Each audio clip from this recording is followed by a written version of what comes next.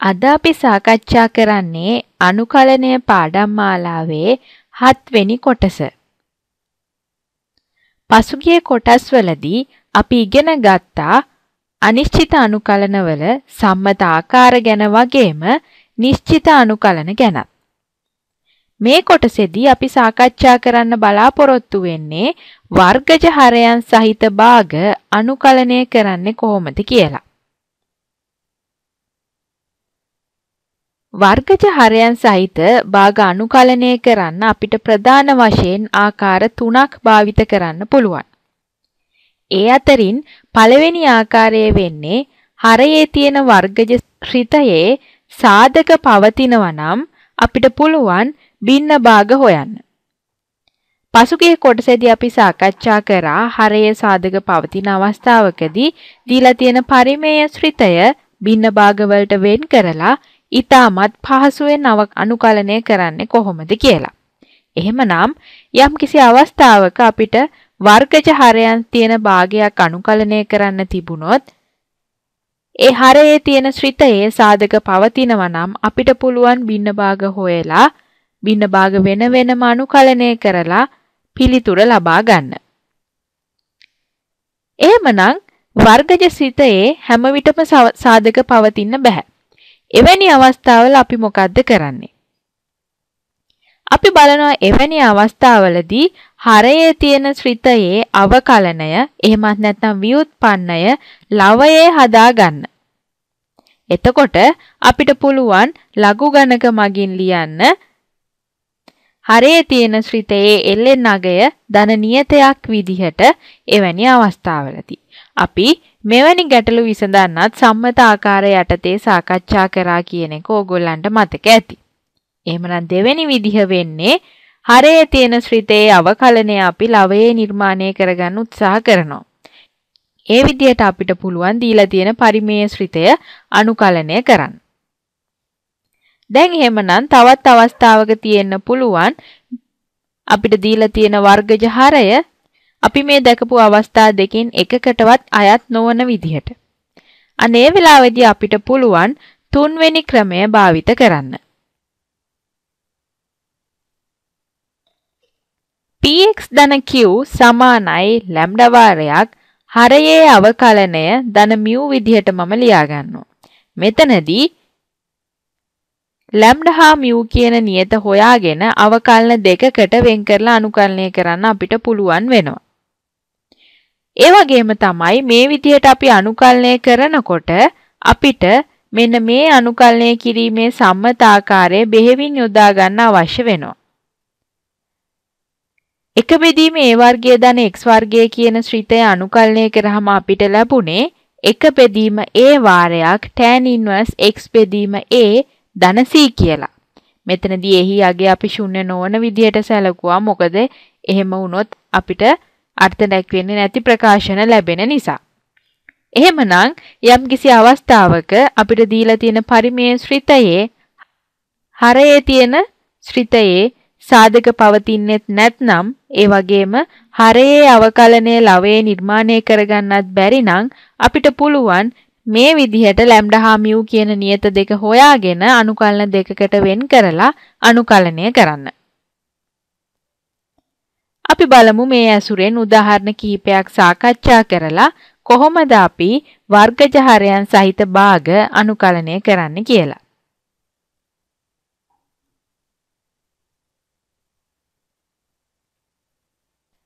අනුකලනය පාඩම් මාලාවේ අපි සාකච්ඡා කරන 17 වෙනි උදාහරණය තමයි මේ. අපිට දීලා තියෙනවා පරිමේය ශ්‍රිතයක් එක බෙදීම දෙවාරයක් x වර්ගය ධන x ධන 1 විදිහට. එහෙමනම් හරයේ තියෙන්නේ වර්ගජ ශ්‍රිතයක්. අපි මොකද මේ වගේ අවස්ථාවක කරන්නේ? බලන්න මේ ශ්‍රිතය දිහා බලපුවාම ඕගොල්ලන්ට පුළුවන් ද සාධක වලට වෙන් කරගන්න කියලා. මම මෙතනදී දීලා තියෙන ශ්‍රිතයේ ඒ කියන්නේ 2x වර්ගයේ x ධන 1 මම බලනවා b වර්ගයේ ඍණ 4ac කියන අගය මට ලැබෙන්නේ 1 ඍණ 4 වාරයක් 2 ඒ කියන්නේ ඍණ 7යි කියලා. එහෙමනම් අපි දන්නවා මේ වගේ අවස්ථාවක මේ දීලා තියෙන වර්ගජ සමීකරණයේ ඩෙල්ටා අගය එහෙමත් නැත්නම් විවේචකයේ කුඩායි බිඳුව වෙනවා. එහෙමනම් තාත්වික මූල පවතින්නේ නැහැ. අන්න ඒ නිසා මට තීරණය කරන්න පුළුවන් මේ දීලා තියෙන පරිමේය ශ්‍රිතයේ හරයට තාත්වික සාධක නැහැයි කියලා. ඒ වගේම තමයි හරයේ තියෙන්නේ වර්ගජ ශ්‍රිතයක්. මේ වර්ගජ ශ්‍රිතය අවකලනය කරලා එහෙමත් නැත්නම් අපි ව්‍යුත්පන්නයේ ලවයේ නිර්මාණය කරගන්නවා නම් අපිට අවශ්‍ය වෙනවා x පදයක්. නමුත් මෙතන අපේ ලවයේ තියෙන්නේ නියතයක්. අන්න ඒ නිසා අපිට ලවයේ x අන්තර්ගත වෙන්නේ නැති නිසා මෙතනදී හරේ අවකලනය ලවයේ නිර්මාණය කරගන්නත් බැරිව යනවා. එවැනි අවස්ථාවලදී අපිට පුළුවන් අනුකලනය ලියන්න tan inverse භාවිත කරන්න. මොකද්ද මම කරන්නේ? මේ හරයේ තියෙන වර්ගජ ශ්‍රිතය වර්ග පූර්ණය කරනවා. ඔයගොල්ලන් දන්නවා කොහොමද අපිට දීලා තියෙන වර්ගජ ශ්‍රිතයක් වර්ග පූර්ණය කරන්න කියලා. වර්ග පූර්ණය කරන්න මම මොකද කරන්නේ? මේ දෙක කියන x වර්ගයේ සංගුණකය පිටතට අරගෙන ලියා ගන්නා x වර්ගයේ ධන භාගයේ වාරයක් x ධන භාගය කියලා. එහෙමනම් x ධන භාගයේ වර්ගය ධන 7 බෙදීම 16 කියලා මට පුළුවන් වෙනවා මේ දීලා තියෙන ශ්‍රිතය වර්ග පූර්ණය කරගන්න. වර්ග පූර්ණය කරගත්තට පස්සේ ඊළඟ පියවරේදී මම අපේ මේ වර්ගජ ශ්‍රිතය වෙනුවට ලියන්නේ වර්ග පූර්ණය කරලා මට ලැබුණ මේ ප්‍රකාශනය. එහෙමනම් හරයේ තියෙන දෙක අනුකල ලකුණින් පිටතට ගන්න. එතකොට ලැබෙන්නේ dx බෙදීම x ධන භාගයේ වර්ගය ධන 7 බෙදීම 16 කියලා. එහෙමනම් මේ තියෙන්නේ භාගයේ වාරයක් අනුකල dx බෙදීම x ධන භාගයේ වර්ගය ධන මූල 7 බෙදීම 4 වර්ගයේ විදිහට ඕගොල්ලන්ට දකින්න පුළුවන් වෙනවා. එහෙමනම් මේ වගේ ශ්‍රිතයක් අනුකලනය කරන්න ඕගොල්ලන් දන්නවා. ඕගොල්ලන් කලින් දැක්කා අපිට දීලා තිබුණොත් ප්‍රකාශනයක් අනුකල dx බෙදීම x වර්ගය ධන a වර්ගයේ විදිහට අපි ලියුවේ මේ අගය සමාන වෙනවා කියලා. එක බෙදීම a වාරයක් tan inverse x බෙදීම a ධන c ට.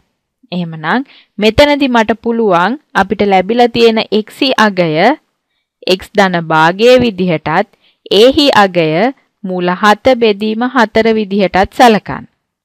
එතකොට මට ලැබෙන්නේ භාගයේ වාරයක් a හි අගය වෙන්නේ මූල 7 බෙදීම 4යි. එහෙමනම් 4 බෙදීම මූල 7 විදිහට මට ලියන්න පුළුවන් tan inverse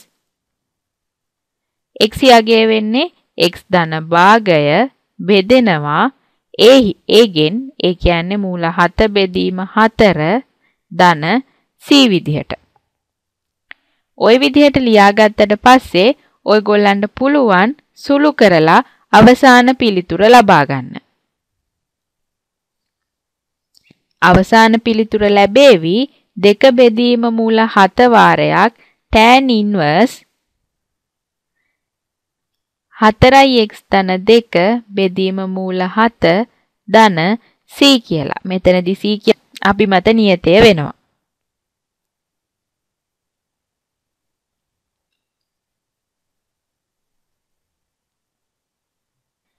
ඊළඟට අපි සාකච්ඡා කරන්නේ 3x ධන 4 බෙදීම x වර්ගය ධන 4x ධන 13 කියන පරිමේය ශ්‍රිතය අනුකලනය කරන්නේ කොහොමද කියලා බලන්න.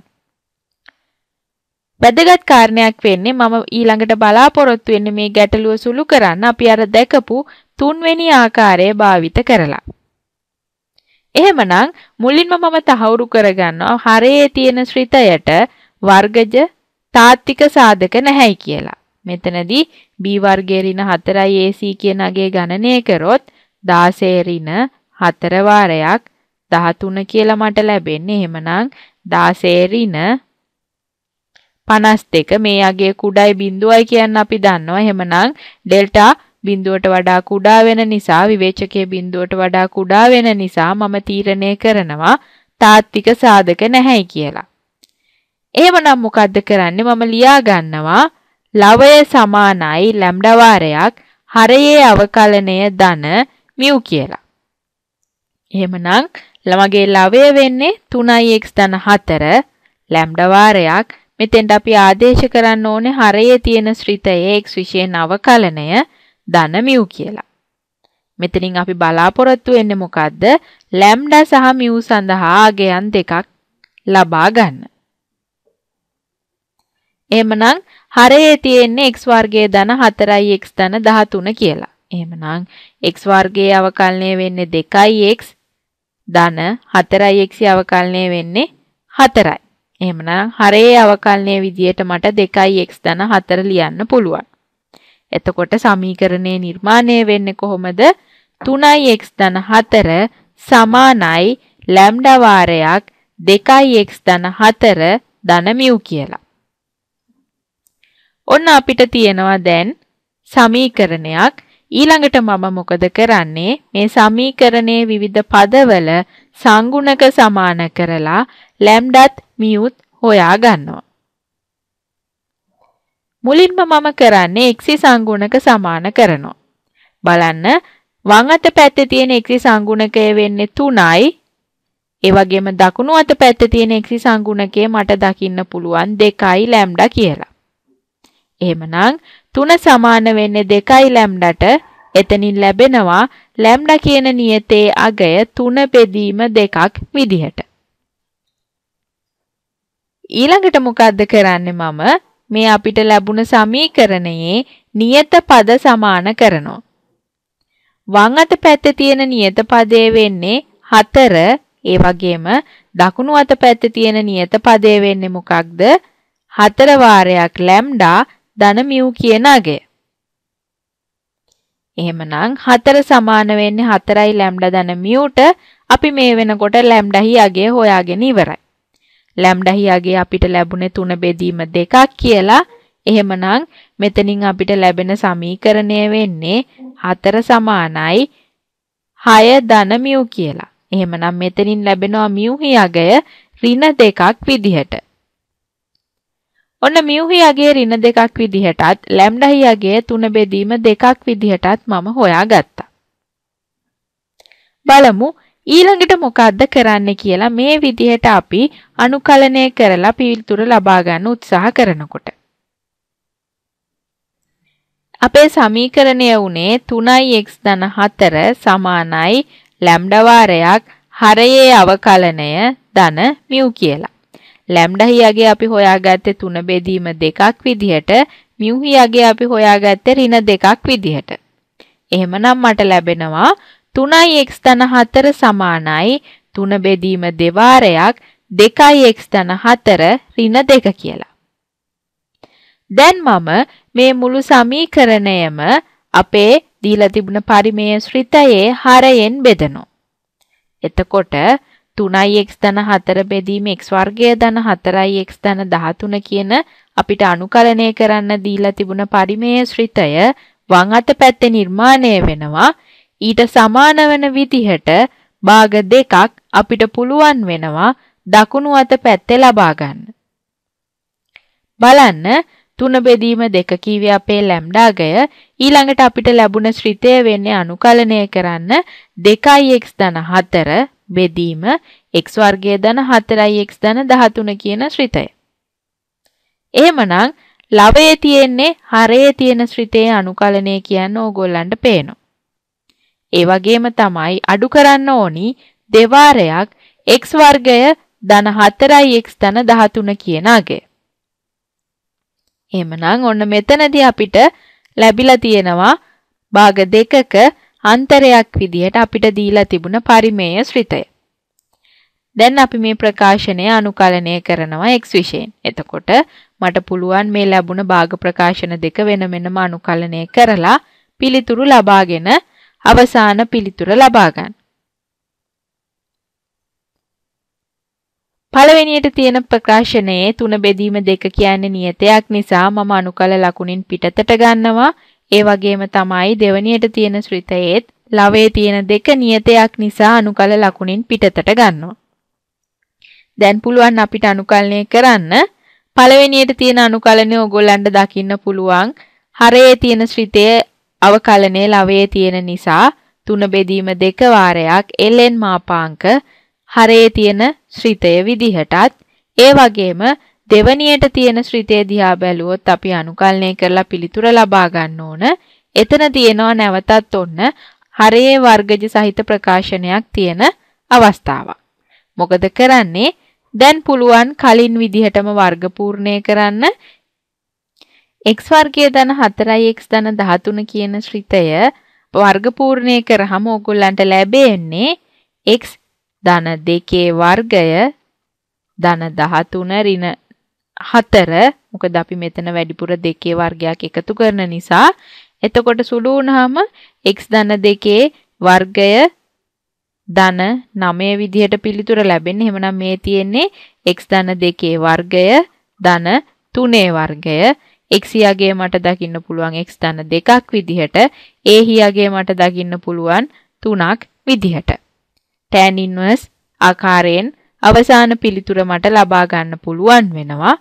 ඒ කියන්නේ 3 බෙදීම 2 වාරයක් ln x වර්ගයේ ධන 4යි x ධන 13 ඍණ 2 වාරයක් tan inverse x ධන 2 බෙදීම 3 ධන c විදිහට.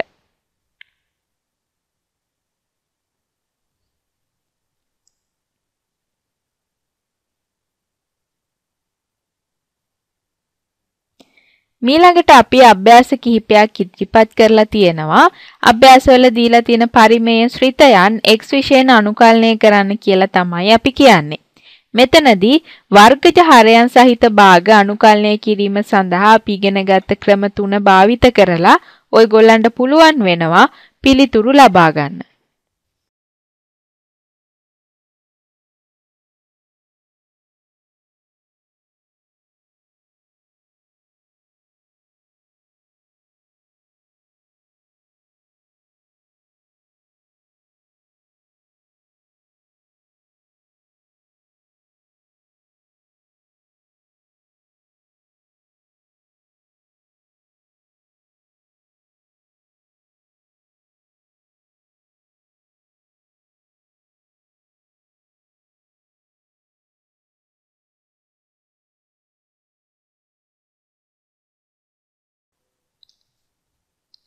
අපි සටහනකට යමු. මේ සටහනේ කියන්නේ හරයේ මාත්‍රය ලවයේ මාත්‍රයකට වඩා අඩු අවස්ථාවලදී ලවය ලෙස ඇති ශ්‍රිතය හරයේ ඇති ශ්‍රිතයෙන් දීර්ඝ ලෙස බෙදා ලබ්ධිය පදයෙන් පදය අනුකලනය කරලා ඉතිරිය ලඝු ගණක ආකාරයට අනුකලනය කරන්න කියලා. උදාහරණයක් විදිහට මෙතනදී අපි කතා කරන්නේ මොන වගේ ශ්‍රිත ගැනද කියන එක ඕගොල්ලන්ට පැහැදිලි කරගන්න පුළුවන්. කියන්නේ හරයේ මාත්‍රය ලවයේ මාත්‍රයට වඩා අඩුයි. ඒ කියන්නේ මට යම්කිසි අවස්ථාවක ලැබෙන්න පුළුවන් x වර්ගයේ ධන 3යි x ධන 5 කියන ශ්‍රිතය ලවයේ තියෙන විදිහටත් හරයේ x ඍණ 2 කියන ශ්‍රිතය තියෙන විදිහටත්. එතකොට ඕගොල්ලන්ට පේනවා හරයේ මාත්‍රය වෙන්නේ 1යි ලවයේ මාත්‍රය වෙන්නේ 2යි. එහෙමනම් හරයේ මාත්‍රය ලවයේ මාත්‍රයට වඩා අඩුයි. මොකද්ද අපි කරන්න ඕනේ? අපි දන්නවා දීර්ඝ විදිහට ශ්‍රිත බෙදන්න. එහෙමනම් ඒ විදිහට බෙදලා අපිට ලැබෙන අවසාන ප්‍රකාශනය අනුකලනය කරන්න පුළුවන්. අපි උදාහරණයක් විදිහට ගමු fx කියන ශ්‍රිතයෙන් දැක්වෙන්නේ x බහුපදයක් විදිහට. එහෙමනම් මගේ fx මම මෙතනදී සලකලා තියෙනවා a බිඳුව xn ධන a1 xn ඍණ 1 ඔන්න ඔය විදිහට අවසානයේට ඒ වල n දක්වා පද තියෙනවයි කියලා. එහෙමනම් හිතන්න මම මේ fx කියන ශ්‍රිතය බෙදනවා x ඍණ. එතකොට ඔයගොල්ලන්ට පේනවා fx ශ්‍රිතයේ තියෙන මාත්‍රය වෙන්නේ n, හරයේ තියෙන ශ්‍රිතයේ මාත්‍රය වෙන්නේ 1යි. හරයේ මාත්‍රය ඔන්න ලවයේ මාත්‍රයට වඩා අඩුයි. දැන් මොකද වෙන්නේ? අපි ලවය බෙදන්නේ x ඍණ c ගෙන්. එතකොට මම මෙතන සංකුණකයේ වෙනස් වන විදියට ලියලා තියෙනවා අපේ a0 b0 බවට පත් වෙනවයි කියලා. x සංගුණකය එකක් නිසා හරයේ තියෙන්නේ අපේ ලවයේ තියෙන හැම x පදයකම සංගුණකය එකකින් අඩු වෙනවා. ඒ නිසා පළවෙනි පදයේ x වල n විදිහට තිබුණ බලය x ඍණ c ගෙන් බෙදුවාම අපිට ලැබෙන්නේ x වල n ඍණ 1 කියලා. ওই විදිහට අපිට පද බෙදුනහම අවසානයේට ලැබෙන්නේ මොකද්ද? මේ an කියන අවසාන පදය බෙදීම x ඍණ c කියන අගය. එතකොට අවසාන පදයේ වෙන an x ඍණ c ගෙන් බෙදුනහම ලැබෙන අගය තමයි මෙතනදී මම සංගුණකයේ වෙනස් වෙන විදිහට ලියලා තියෙන්නේ bn බෙදීම x ඍණ c කියලා. එහෙමනම් මේ වගේ ප්‍රතිඵලයක් තමයි අපිට fx x ඍණ c ගෙන් බෙදුනහම ලැබෙන්නේ. දැන් එහෙමනම් අපි අනුකලනය කරන්න ඕනේ fx බෙදීම x ඍණ c නිසා අපිට පුළුවන් මේ ලැබුණ ප්‍රතිඵලය අනුකලනය කරන්න. එතකොට පළවෙනි පදයට දෙවෙනි පදයට ওই විදිහට අවසාන පදයට කලින් පදය දක්වා අපිට පුළුවන් අනුකලනය කරන්න. මොකද හැම අවස්ථාවකදීම තියෙන්නේ x බලයක් සහිත පදයක් නිසා. අවසාන පදයේ තියෙන්නේ හරයේ x ඍණ c වැනි ප්‍රකාශනයක්, ලවයේ තියෙන්නේ නියතයක්. එහෙමනම් හරයේ තියෙන ශ්‍රිතේ අවකලනයේ ලවයේ තියෙන නිසා මට පුළුවන් ln විදියට අනුකලනය කරන්න. අපි උදාහරණ කිහිපයක් සාකච්ඡා කරලා බලලා මේ දීර්ඝ බෙදීම භාවිත කරලා අනුකලනය කිරීම පහසු කරගන්නේ කොහොමද කියලා පැහැදිලි කරගමු.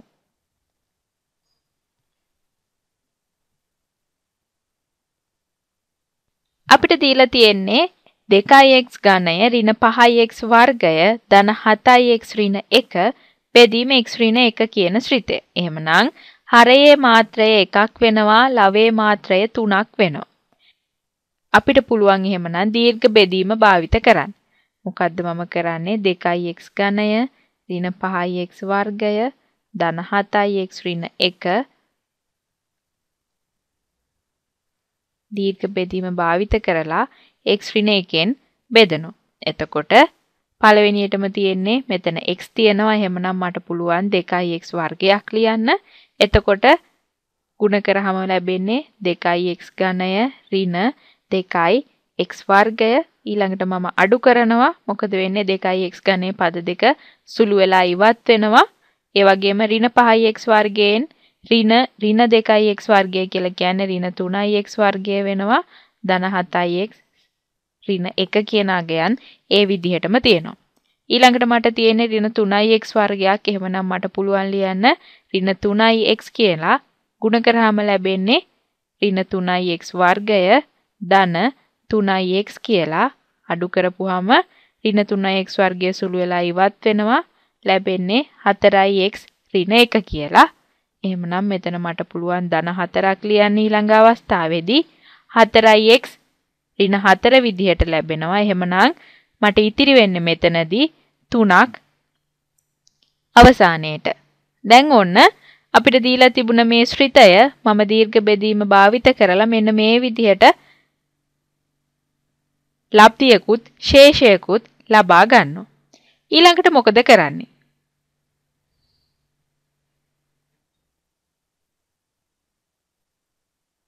මට ශේෂයේ විදිහට ලැබුණේ 3ක්. එහෙමනම් මම ලියනවා එතනදී 3 බෙදීම x ඍණ 1 කියලා. ලබ්ධිය විදිහට ලැබුණේ 2x වර්ගය ඍණ 3x ධන 4. අනුකලනය කරන්න තියෙන්නේ මෙන්න මේ ශ්‍රිතය. මට පුළුවන් මේ ශ්‍රිතය අනුකලනය කිරීම පහසු වෙන්න අපිට මේ ලැබුණ ශ්‍රිත දෙක වෙන වෙනම අනුකලනය කරලා අවසානයේට සංයුක්ත ශ්‍රිතයේ අනුකලනගය ලබා ගන්න. එහෙමනම් මුලින් අනුකලනය කරන්නේ 2x වර්ගය ඍණ 3x ධන 4 කියන ප්‍රකාශනය. ඊළඟට 3 බෙදීම x ඍණ 1. 2x වර්ගය අනුකලනය කරාම මට ලැබෙන්නේ මොකද්ද? දෙවාරයක් x ඝනය බෙදීම 3 ඍණ 3 වාරයක් x අනුකලනය කරාම මට ලැබෙන්නේ x වර්ගය බෙදීම 2. ඊළඟට 4 වාරයක් dx කියන්නේ x වෙනවා.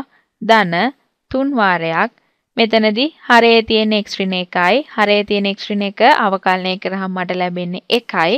එහෙමනම් ලියන්න පුළුවන් 3 වාරයක් ln මාපාංක x ඍණ 1 අනිශ්චිත අනුකලන නිසා c කියන නියතයේ එකතු වෙනවා.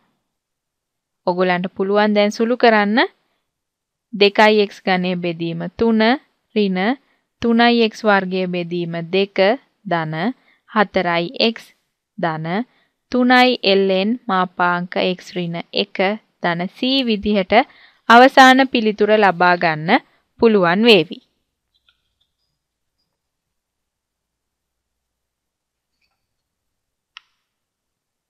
ඊළඟට තියෙන්නේ x වර්ගයේ බෙදීම x ඍණ 1 කියන ශ්‍රිතය. මේ ශ්‍රිතය අනුකලනය කරන්න මොකද මම කරන්නේ? ඔන්න ලවය හරයෙන් බෙදනවා. x වර්ගයේ බෙදන්නේ x ඍණ 1න්. එහෙමනම් මට පුළුවන් x ලියන්න. ගුණ කරාම ලැබෙන්නේ x වර්ගය ඍණ x කියලා. එහෙමනම් අඩු කරනවා. අඩු කරපුවම මට ලැබෙන්නේ මොකක්ද? x. එහෙමනම් මෙතනදි ලියන්නේ ධන 1ක්. එතකොට ලැබෙනවා x ඍණ 1 කියලා. අවසානයේට මෙතනදි මට ලැබෙනවා ශේෂයේ විදිහට 1ක්. ශේෂය 1ක් වෙනවා. ලබ්ධි x ධන 1ක් වෙනවා. ඒ කියන්නේ x වර්ගයේ බෙදීම x ඍණ 1 සමාන වෙන්නේ x ධන 1 ධන 1 බෙදීම x ඍණ 1ට. ඊළඟට මොකද කරන්නේ? මේ දෙක වෙන වෙනම අපි අනුකලනය කරලා එකතු කරනවා. මුලින්ම x අනුකලනය කරාම මට ලැබෙන්නේ x වර්ගයේ බෙදීම 2ක්. ඊළඟට 1 අනුකලනය කරාම ලැබෙන්නේ 1. ඊළඟට තියෙන්නේ 1 බෙදීම x ඍණ 1 අනුකලනය කරන්න. x ඍණ 1 කියන්නේ හරය අවකලනය වෙන්නේ 1යි. එහෙමනම් මට ලියන්න පුළුවන් ln මාපාංක x ඍණ 1 කියලා. අනිශ්චිත අනුකලන නිසා c කියන අභිමත නියතය මෙතනදී එකතු කරන්න ඕනි. ඔන්න ඔය විදිහට ඕගොල්ලන්ට පුළුවන් යම්කිසි අවස්ථාවකදී හරයේ දීලා තියෙන ශ්‍රිතයේ මාත්‍රය ලවයේ දීලා තියෙන ශ්‍රිතයේ මාත්‍රයට වඩා කුඩායි නම් දීර්ඝ බෙදීම භාවිත කරලා ශේෂයත් ලබ්ධියත් ඇසුරෙන් මේ විදිහට ප්‍රකාශ කරගෙන අවසාන පිළිතුර ලබා ගන්න.